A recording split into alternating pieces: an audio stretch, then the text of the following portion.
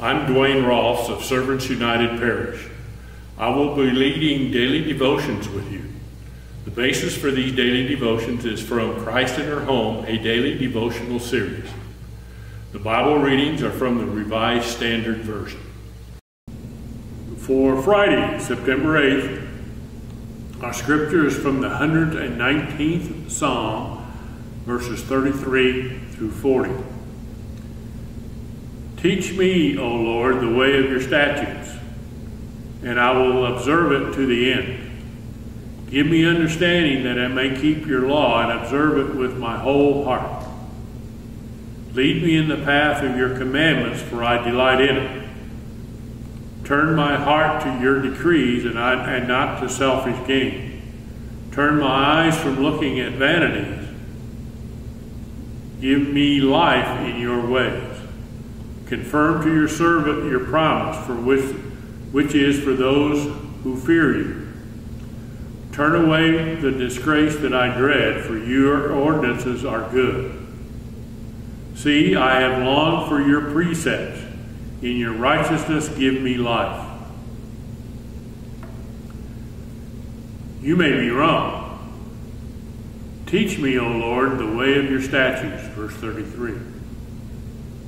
One of the most important lessons that I learned in college came from a favorite professor's office door. Printed in bold black letters on a white piece of paper pinned to the middle of the door were these words. Think you might be wrong?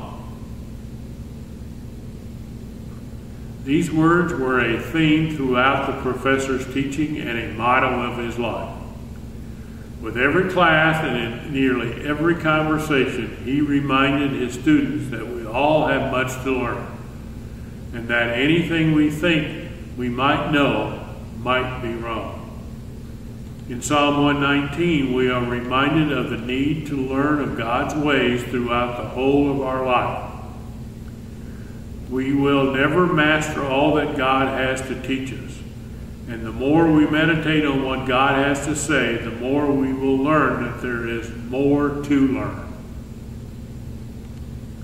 Living in relationship with God, we are free to continually grow in all that God teaches us so that we, as learners at the feet of Christ, can more faithfully live as His servants. Our prayer.